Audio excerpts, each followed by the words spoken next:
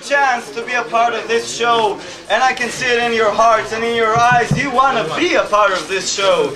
So everyone, like when I ask, what do I got? You answer, you got a one-track mind that leads nowhere. Okay?